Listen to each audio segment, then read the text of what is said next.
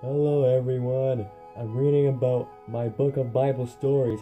It's about Moses, Aaron, and Jehovah. Let's read. On page 48, here we go. The wise Gibeonites.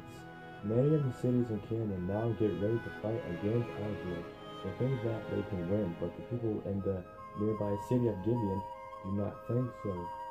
They believe that God is helping the Israelites, and they do not want to fight against God. So do you know what the Gibeonites do? They decide to make it look as if they live somewhere very so far away. So some of the men put on ragged clothes and worn out sandals. They load their donkeys with worn out sacks and take some old dry bread. And they go to Joshua and say, "We have come to a very distant land, because we heard about your great God, Jehovah. We heard all the things that He did for you in Egypt. So our leaders told us to get some things ready for a trip, and to go and say to you, we are your servants, and not make war with us. You can see that our clothes are worn out from a long trip, and that our bread has become old and dry."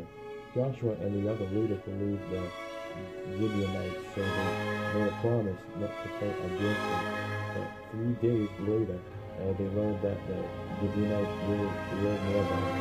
"Why did you tell us that you came from a distant land?" Joshua asked them.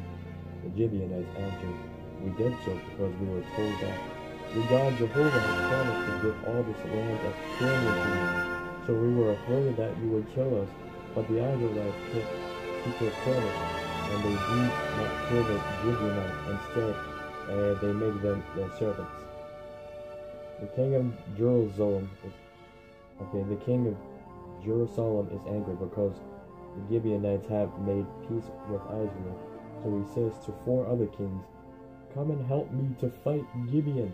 And that is what these five kings do. Were the Gibeonites wise to make peace with Israel, which now causes these kings to come to fight against them? We will see. The end. Bye bye.